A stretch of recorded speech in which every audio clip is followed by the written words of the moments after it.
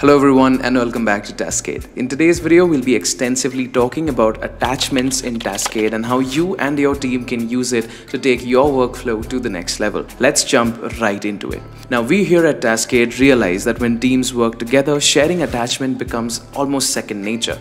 Gone are the days where you have to send emails with attachment limits to your team members. With Taskade, things are much better. First off, now with a new feature, you can drop your attachments directly to your tasks by simply dragging and dropping them to your task. This makes it extremely easy to drop files while writing down tasks and then sharing it with your team members. Next, with our latest update, we've added more sources from which you can embed videos and sounds and more from various websites to your tasks. To do this, simply hover over your task and click on the add-on menu icon, which is the plus icon. This will open up the menu, or you can also use the keyboard shortcut Ctrl+/ to open the same and then select the embed option. From here, select the source you wish to embed from. We now support 8 sources all the way from YouTube, Loom, Vimeo, SoundCloud, Typeform to others.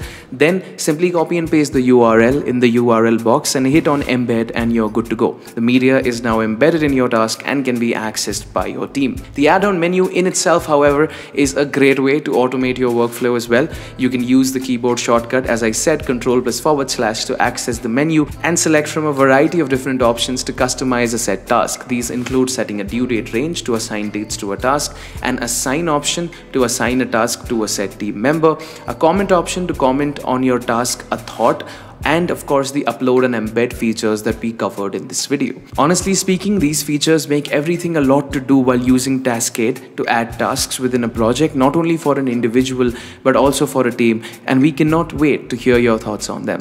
If you still haven't tried Taskade out, what are you waiting for? Go check out Taskade from the first link in the description below, and we'll be back with a new video soon. Leave a like and subscribe if you enjoyed this video, and thank you for watching.